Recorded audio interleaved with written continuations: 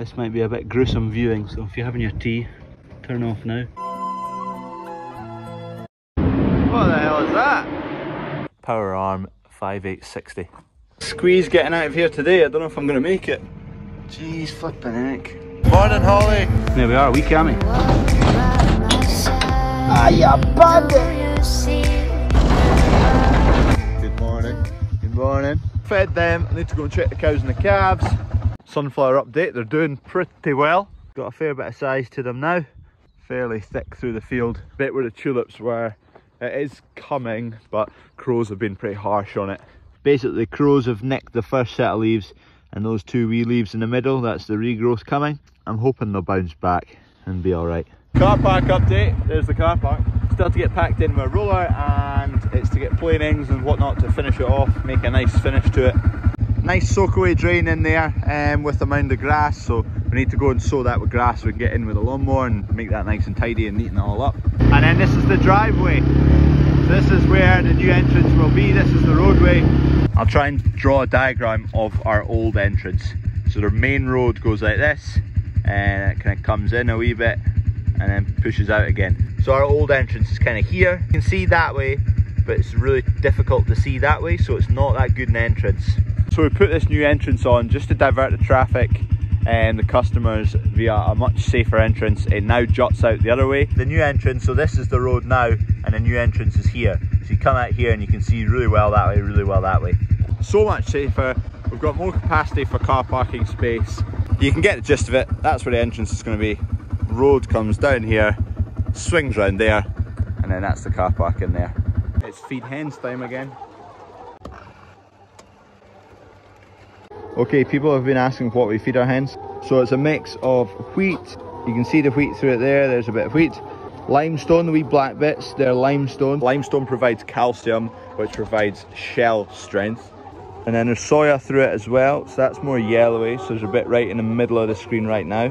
There's mineral oil through it all to provide minerals, obviously. And it also kind of binds it together and makes it less dusty. And that's what's in our hen feed. Quick run round the cows this yard, see how they're doing. Still got two to calve. This one. Still not making any progress, not bagging up. Looks like she's in calf anyway. And this wee black one. Come on. There's the big man. Big boy. He seems a lot calmer now he's out in the field. He's chasing tail. Hey Doug. Squeeze getting out of here today. I don't know if I'm going to make it. Jeez, flipping heck. I've made it. I've made it. Kev's just got the hedge cutter on. He's doing some verges. You're not allowed to do hedges at this time of year. Although there's one bit of hedge he is doing because coming out the shop entrance, it makes it a lot safer viewing wise. There's a few relief reasons why you are allowed to cut hedges at this time of year, which is safety and something else. Right, we're off. We'll get these oats finished. One tank full to do on the oats. Might then head to yard number 3 where there's some wheat to spray. Just had a phone call as well from lorry driver, so there's fertiliser, polysulphate, another load arriving just in half an hour. So Kev's going to grab the forklift and away and unload that. Monday's video, some of you will have tried to watch it and then it went down. Basically I took it off because I was showing the cow's hoof. I was taking a bandage off and it was quite gory. YouTube basically flagged it and it wasn't going to get to everyone, so I've taken it down. I'm going to either blur that bit or cut that bit, but anyway, just unfolding the booms here. Last tank to do on the oats. Lift that up and avoid that pile of dung. So you can see where I left off yesterday. Green is done and sprayed, clear is still to do, so in this tramline. There we go, stats for this tank, 180 litres per hectare we're going on at. There's 3,100 litres in the tank at the moment. Flow rate, 77-ish litres per minute. We've been able to spray via the poles in this field, so just a wee nudge, keep moving. Not only you don't have to fold in the booms and mess about with that, but you get spray around about the pole. Because quite often if you've got a pole in the middle of a tram line, you come up to it, you fold in, and basically there's a straight streak right where the pole is, the width of the boom, that doesn't get any spray. Number 2. And then there's 3 and 4. And then you go the other direction, past them all again. Okay, that's that field done, the station field, here it is. Now we're going to the foam box field, which is this one. Then that's all the spring oats done, and then onto some wheat. Right in a point of a field right now. To get as much done as possible, you can manually move the steering axle on this. So I've basically steered myself as close to getting all of it as I can, which is about there. It's quite handy being able to do that. You get most of it. Here you can see a picture of that point I'm trying to spray right now. Someone else getting a load of fertiliser. That's not what we're getting. Ours are the wee stout bags of polysulphate, the dense stuff. That'll be ammonium nitrate probably, either that or some NP&K or things like that. Won't be urea, won't be polysulphate. Urea's massive bags, polysulphate's tiny bags. That's something in between. The odd occasion when you're staring backwards after you think you've pressed the auto guidance button. Oops a daisy. I say odd occasion, regular occurrence. This is the one pole in this field, which is fine. You can see exactly the seam between that side got ploughed in the back end, and this got ploughed just a few weeks before it got sown. We've had this 2 years now, I think. Good purchase. What is it, McConnell? What's the model of it? Power Arm 5860. Get on well with it. The only issues we've had with this is the mounting system. A while back there is a video on we managed to shear the top block on the spools there, because there's a point right there. Basically there's a knuckle there, and that knuckle came up, hit that return and sheared the whole block here, which was really annoying. A bit annoying as well because it went away to get fitted up onto the tractor. We didn't fit it ourselves, so and the fact it was fitted with an interference, bit annoying. But anyway, we changed it about and now it doesn't interfere, so shouldn't happen again. Perfect job for through the winter. If you run out of jobs to do, it fills a hole. You're sitting in a cab, you're not out in the miserable cold. We were getting a lot of hedges cut, and it's not cheap to get them cut, so it will pay itself off over the next few years. What the hell is that? Flying really low. Someone will know. Put it down below. Look how low that is. There you go, there the flails go. Right, away along to yard number 3 to spray some wheat. I've got my GoPro on top of the tractor, so cut to that.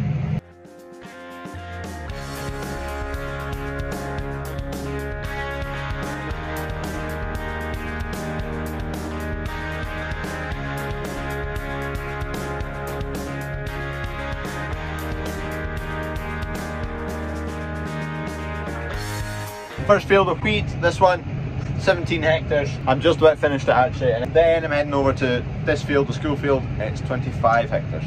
Mainly spraying to control septoria on this wheat. There we go, last wee strip up here. Right, we're off, heading away from yard number 3 now, off to yard number 4, which is just over that wee hill.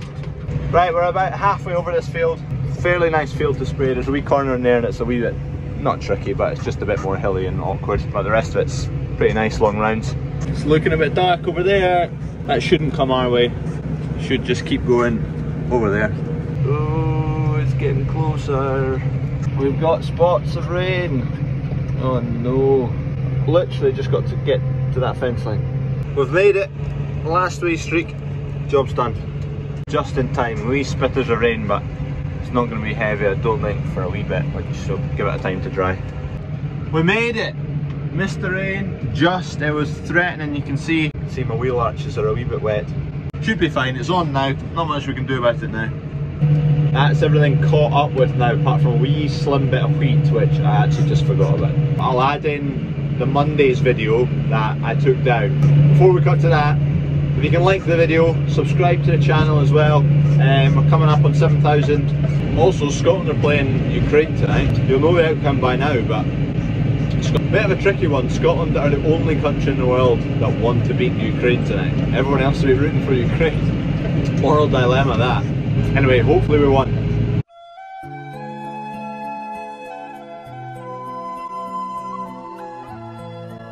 Cut to the next video. So that's the tractor signed on the dotted line. Oh, he's feeling lively. There we go, that's all the hens in now.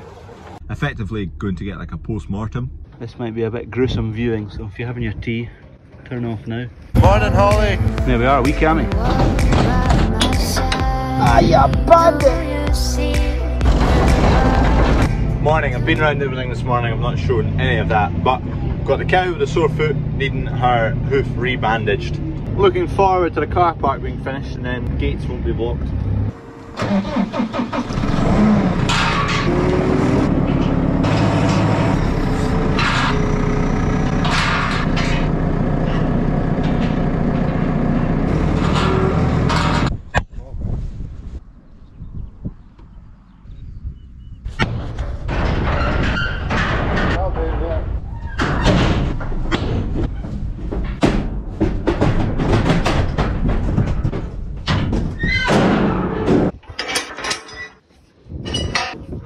Get her into the race, get her bandaged up.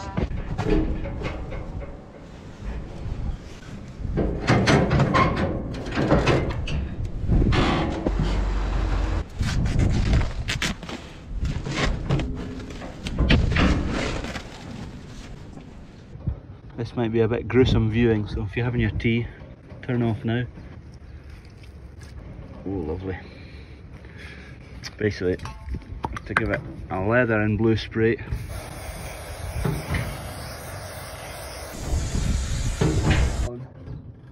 Just whack it on like that. It might. There's a bucket with all sorts of tapes. Hello. How you doing?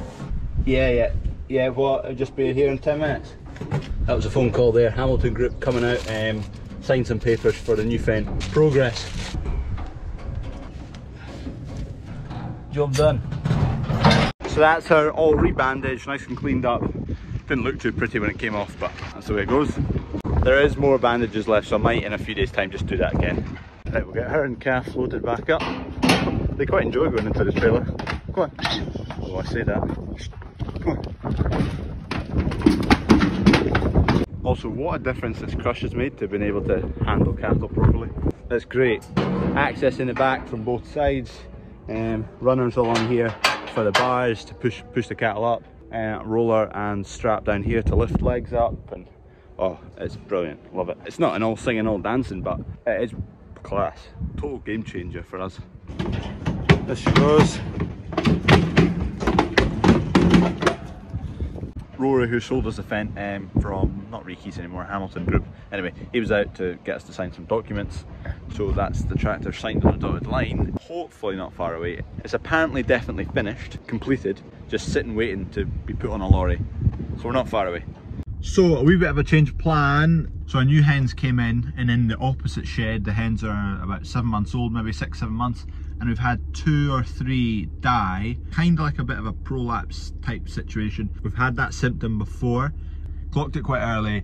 So I've got 3 dead hens, bagged them up, and they're basically going down to a veterinary service down near Edinburgh. It's about an hour's drive from here. Effectively going to get like a post-mortem to check whether it's the same thing, because we can put medicine into their water system. Hopefully we've caught this early. We're going to pick up the medicine anyway, and then they're going to test it, but seems similar to the last time.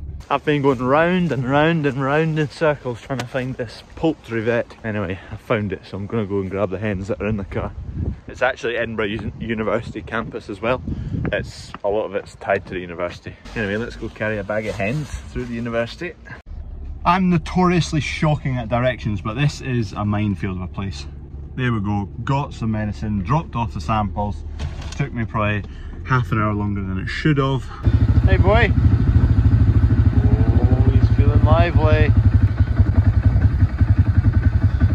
Oh, he's getting excited. Leave him be. Getting on fine, I think. Crows have been a wee bit of a pest on this wee patch we sowed later on the sunflowers. Wee bandit says crows. Nicked sunflower, nicked sunflower. That one's been nicked a wee bit, regrowth is coming. Ah, I hate the crows. Nicked sunflower, nicked sunflower. They've just obliterated this patch here. Ah. I changed the banger settings a wee bit. I upped the banger rate. Doesn't seem to be working now. So I'll chuck the battery on charge overnight and then set up in the morning. Just that'll eliminate the battery being the issue. This evening's entertainment. Wait for the light to sort itself out. Those things, those flipping things. The guy who's got these sheep put them into a pen because he was to doze them, and he never got around to dozing them. he's wearing a stag do and forgot about it, so I'll just open the gate and let them back into the field. Because they're dense in the field, they're dying to get out. So I wish I was on the stag do. There they go. Go on, through the gap, come on. They're coming now. They're happy to get out here anyway, a bit more grass. Keep moving, come on. Push. That'll do them. Not my problem anymore. That's enough sheep activity for a couple of months, I think. Just been yoking this tractor up to the sprayer because I've got spraying to do in the morning. It's to be a good day tomorrow. Quite windy today, but it's to be calm tomorrow, so cut straight to tomorrow morning. Right, good morning. Off to spray some wheat with, oh, what am I spraying today? A fungicide spray today on some sake. That's the variety of wheat. We do have other wheat called Extaze. It's a different variety, KWS Extaze, and it's actually a lot cleaner, so it's not going to need to get this treatment that the sake is getting. Also, one of the chemicals, Univoc, that's in the tank right now, been informed it's been messing with sprayers, so it eats away at O-rings and seals and whatnot, so need to be really careful with it. Make sure and clean out really well. Avoid leaving chemical in the tank, make sure all the lines are flushed out.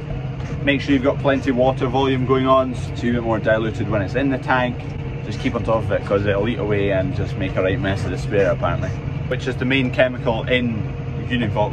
Univoc's just the name of the makeup of what's in the jug, but the chemical that's causing the issues is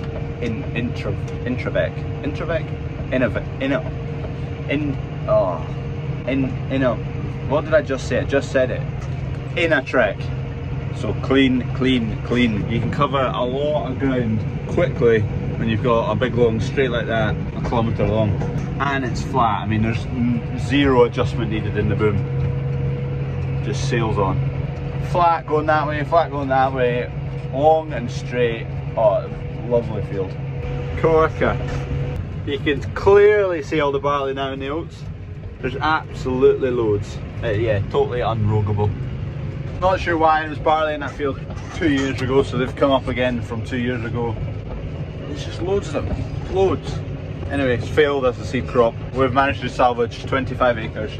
That was rogable, still needs rogged a couple times again, but that is a total mess. We check out here on the calves and the cows and the bull. Quite happy so far with Percy's calves. Hey, you!